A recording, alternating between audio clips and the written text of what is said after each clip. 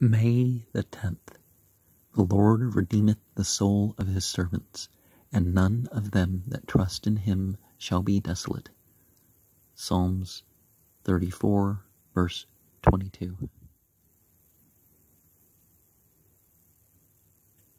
Well, if we choose not to suffer, whatever difficulty doesn't leave us completely without.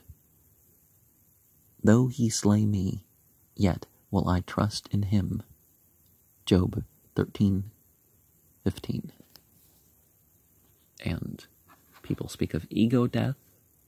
Of course, psychologically it's not quite like that, but a reconstruction of the ego, or the mental construction of consciousness, is something that can be surrendered spiritually. I praise thee while my days go on. I love thee while my days go on.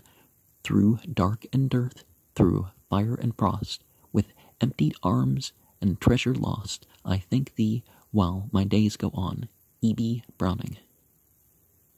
The sickness of the last week was fine medicine.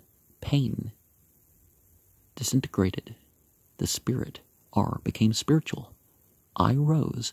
I felt that I had given to God more, perhaps, than an angel could, had promised him in youth that to be a blot on this fair world at his command would be acceptable. Constantly offer myself to continue the obscurest and loneliest thing ever heard of, with one proviso, his agency. Yes, love thee and all thou dost, while thou sheddest frost and darkness on every path of mine.